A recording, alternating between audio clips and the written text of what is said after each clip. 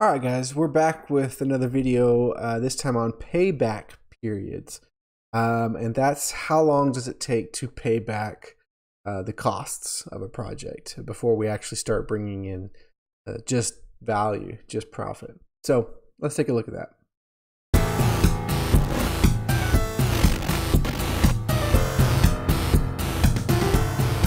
All right, so you see here we have a spreadsheet. I'm gonna zoom in. And on the spreadsheet, I have the years, the cash flow that's supposed to be coming in, and the cumulative cash flow. So as we go, whoops, this number's wrong. As we go, I'm going to be adding the positive money to the negative money to see how long before we get to positive.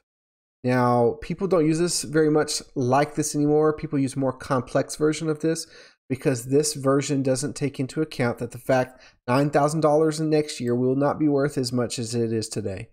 $5,000 in the future will not be worth as much as it is today. And so these values should be first discounted using present value. We're not going to do that extra step today. Okay. So let me show you how this works. It's pretty simple. Okay. First thing you do is you take the previous year. So I'm going to press equal. We're going to take the previous year's money, okay, the cumulative. That's negative 16,000, and I'm going to add whatever money we brought in this year. So brought in 9,000.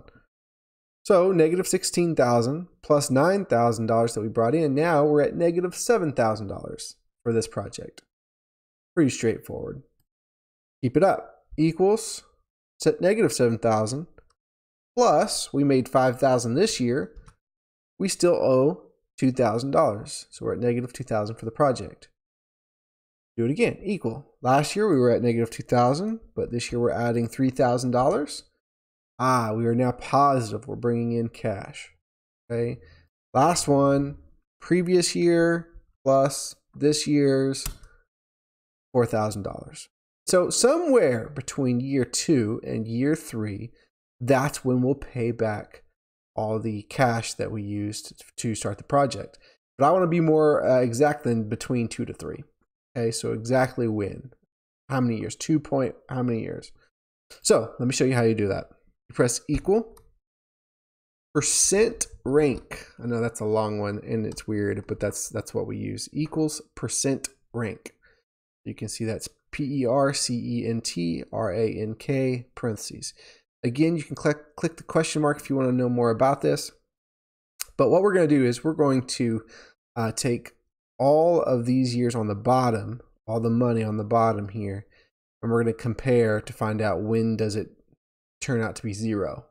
Okay, so I'm going to press comma. I want to know when do we get to 0, and then that tells me when I'll start making profit. If it's negative, it hits 0, that's when it starts. So 0, and then this last number is significant digits. You can leave it blank. I always do 6 because I like using 6 digits for this.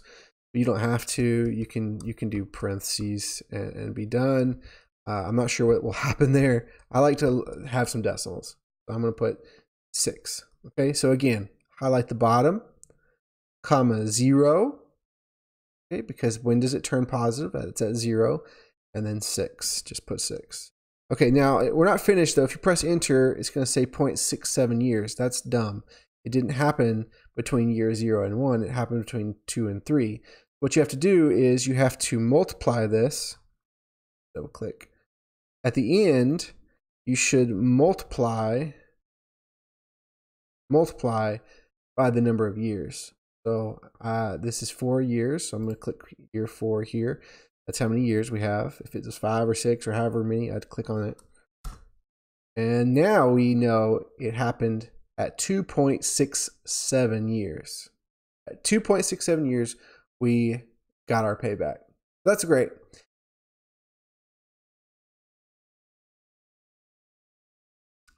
All right.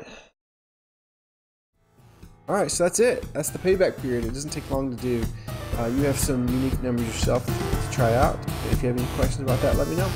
All right, peace.